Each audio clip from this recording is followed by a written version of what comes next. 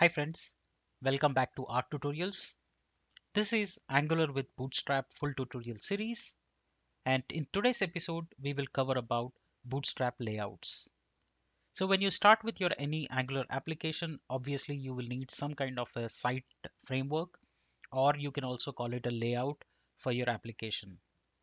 We will require us to create some components which can be reused across all the template. So in this particular episode, we will learn about all that about how to create Bootstrap layouts.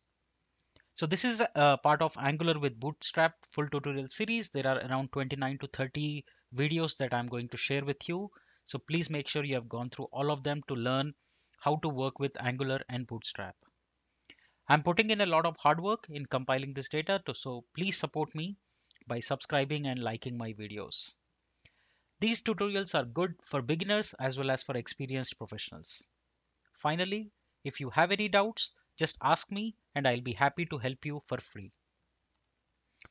So in this particular episode, to work with Bootstrap layouts, we will be working with Angular components, Bootstrap classes, mainly container, margin, padding, and also we will learn about Bootstrap grid, which is nothing but a 12 column grid that we'll use. I'll show you how to use different combinations to create different layouts. Finally, we'll also be using Bootstrap navbar, which we'll be using for putting the dynamic responsive menu. So to give you some of the examples of the layout we will be covering. So the first layout is a single header. The layout will have a single header and then a single container, right? So you can also call it one column template. Now this is a modified version of the same. We will be building a header, one column layout, and footer. This is two column layout. So you'll have a header and sidebar and main container, which is a two column layout. Now this is an addition to that. We will have a header, we'll have two column layout, and will build a footer.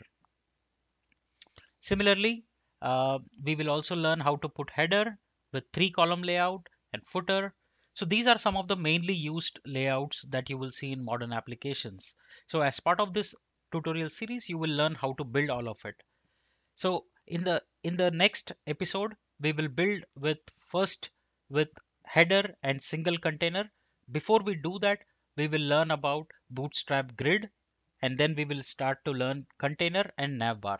So in the next episode, I'm telling you how to use Bootstrap grid in detail. So make sure you check out the next episode. Thank you so much for joining. I'll see you in the next episode.